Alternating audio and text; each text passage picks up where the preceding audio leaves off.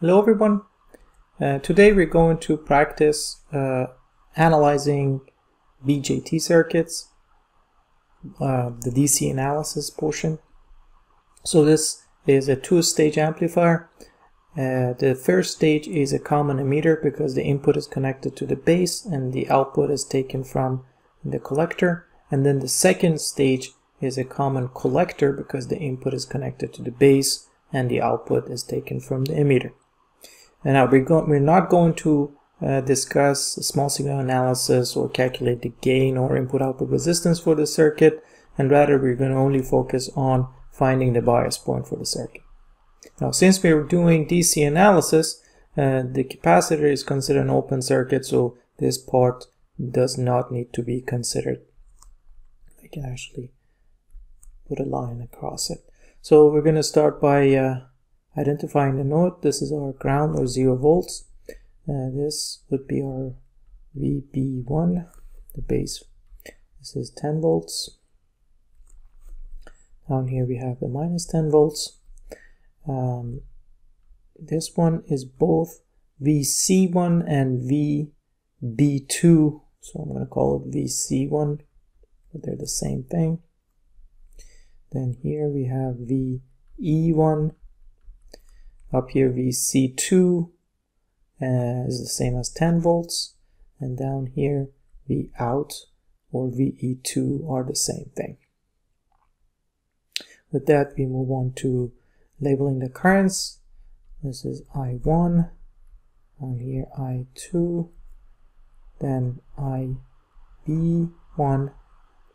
Now the current passing through this resistor, we have to be careful. The current that is going into the collector, in other words IC1, is this current right here. And this current that passes through RC1 is actually not the same current as IC1. So I'm going to call it I3. The reason is that there's actually current IB2 also going here. And therefore IC1 that branches off of I3 that is passing through RC1. And this would be IE1. This is IC2. And down here we have IE2.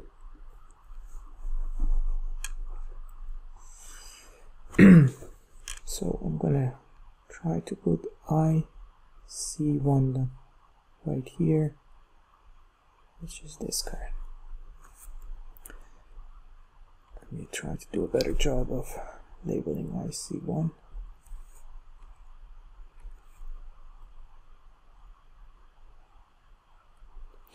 Okay, with that we can move on to writing KCL. There's KCL for VB1, and then KCL for Q1 as a node, then KCL for VC1 or VB2 in other words, and finally there's a KCL for transistor Q2. So we're going to start writing all those KCL equations. For VB1 we have I1 that is equal to IB1 plus I2.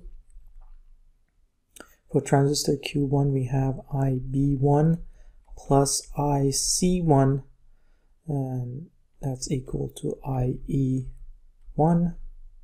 And then for the node VC1 we have I3 equal to IC1 plus IB2.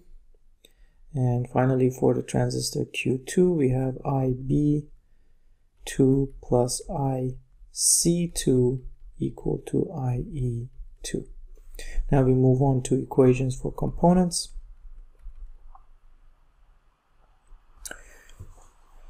For the 100K resistor, we have I1 equal to 10 minus VB1 divided by 100. For the resistor 40K R2, we have I2 equal to VB1 minus 0 divided by 40K.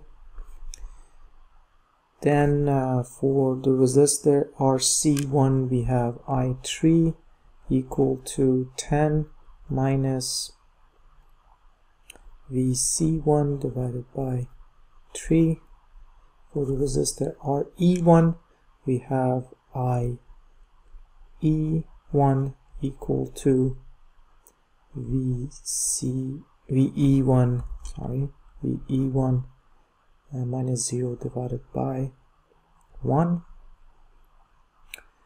And finally, for the resistor RE2, we have IE2 equal to Vout minus 10, which is plus 10, divided by 5. Those are all the equations for the resistors. There are two other components, the two transistors, for which we haven't written the equations yet. So I want to start actually up here.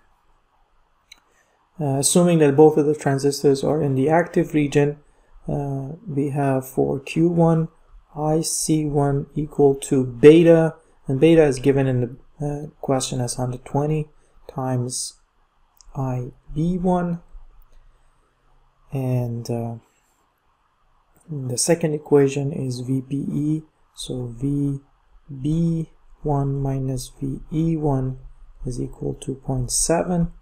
Then for the second transistor, the same way, IC2 is equal to 120 times IE2, and again VB2, which is VC1, we called it VC1 minus VE2, which is Vout in our case, is equal to 0.7 volts. With this, all equations for the system is written, and all we need to do is to solve this to calculate all the currents, all the unknown currents and voltages in the circuit. Now, it is kind of overwhelming to consider that we need to actually solve this number of equations all at the same time. Once you start calculating these, it's not as complicated as you may think. Well, for one thing, you can take all the current equations and put them in the KCL and get rid of all the currents, and basically you end up solving a system of 4 equations and 4 unknowns. But nevertheless, it might be a bit overwhelming, and because of that, I'm going to show you how you could do that using calculators. So there's a specific calculator called the Maxima that would solve systems of equations for you. There are obviously graphic calculators that do the same. I'm going to show you how to use that. So this is what you get with Maxima, and then I'm going to go to equations up here. This is the Windows-based graphic interface for Maxima. It's called WX Maxima. So you go solve linear systems, and then you introduce the number of equations that you have. So we have 1, 2, 3, 4, 5, 6, 7, 8, 9, 10, 11, 12, and 13 equations here. So I'm going to put 13. And we're going to start just typing in the equations exactly the way that they look. So I1 equal to IB1 plus I2, IB1 plus IC1 is equal to IE1, I3 is equal to IC1 plus IB2, IB2 plus IC2 is equal to IE2, and then I1 is equal to 10 minus VB1, the whole thing divided by 100. I2 is equal to VB1 divided by 40. I3 is equal to 10 minus VC1 divided by 3. I E1 is equal to VE1 divided by 1. IE2 is equal to V out plus 10 divided by 5. IC1 is equal to 120 times. Now times, you have to actually use a star. IB1 VB1 minus VE1 is equal to 0.7. IC2 is equal to 120, again times with a star. IB2, and finally VC1 minus V out is equal to 0.7.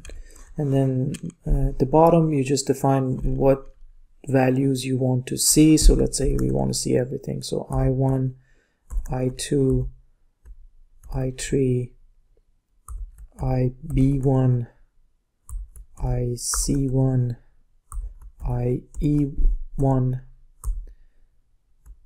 IB2, IC2, IE2,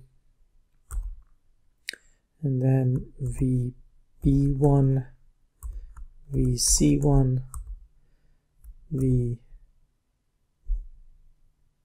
VE1, and V out. So let's count the number of unknowns. 1, 2, 3, 4, 5, 6, 7, 8, 9, 10, 11, 12, 13 unknowns and 13 equations.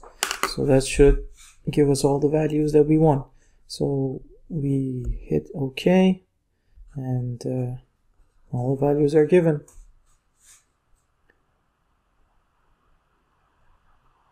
These basically you can just either use these values or put them in a calculator and use decimals to show them, but these are the values. Okay, hopefully this has been helpful, and thank you very much for your attention.